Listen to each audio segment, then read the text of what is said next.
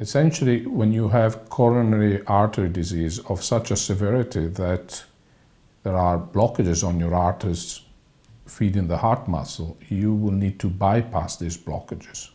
So we will have to bring new blood supply to the areas that are not receiving enough blood and therefore enough oxygen. And to do this, we will have to use some conduits, which are either arteries or veins taken from other parts of your body, usually a leg or an arm, and they will be used to prepare the bypass that will supply the new blood to the downstream area of the vessel. You will see a cardiac surgeon after your cardiologist has explained to you that you might need an operation to resolve the nature of your heart problem. You will then be offered an outpatient appointment, and on that occasion you will meet the consultant cardiac surgeon. He will explain to you the nature of your heart problem and the potential operation that he is offering to you. You will also have the opportunity to ask all the questions that you want or raise any concerns. He will then discuss the risks and the potential benefits of this operation, and you are encouraged to bring either a family member or a friend to this outpatient appointment. Well, all heart operations carry a risk. Some are risks of minor complications, like requiring a blood transfusion or an infection, but others are very significant complications, like having a stroke, and you might not survive the operation. So you will come to hospital the day before the operation. You will have the opportunity to meet the surgical team and the anesthetist, and you can again ask questions or raise any concerns. You will then receive medications that will allow you to feel comfortable the morning of surgery, and you will then be taken into the anesthetic room. In that area, you will receive an anesthetic medicine, and you will not remember the operation, and you will not feel any pain. You will feel comfortable.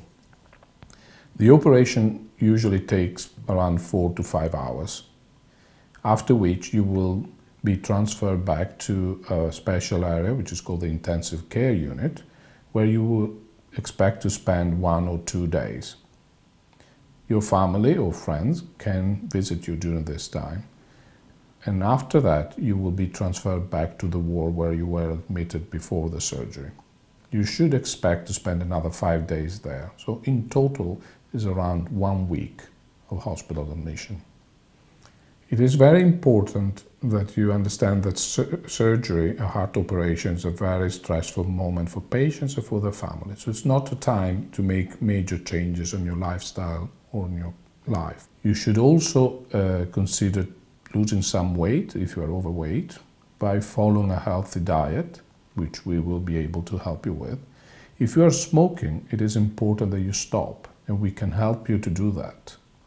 It is also important that you do regular exercise, but not strenuous exercise. Ultimately, it's always your choice. You will be informed of all the advantages and disadvantages and alternatives to an operation. You will know the risks of surgery, and you will have the possibility to think over matters and then decide. If you decide not to have an operation, we will support you. We will discuss with you any alternatives. You will then go back and continue to be followed up by your regular cardiologist.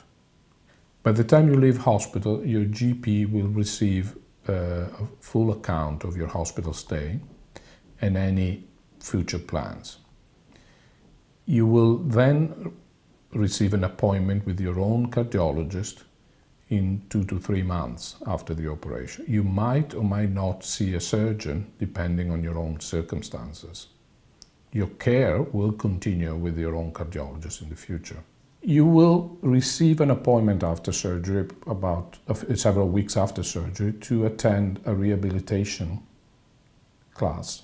In that class, you will start doing some exercise, but it will also be receiving information about eating a healthy diet, how to stop smoking or not resume smoking, and also how to control the level of stress that you might experience.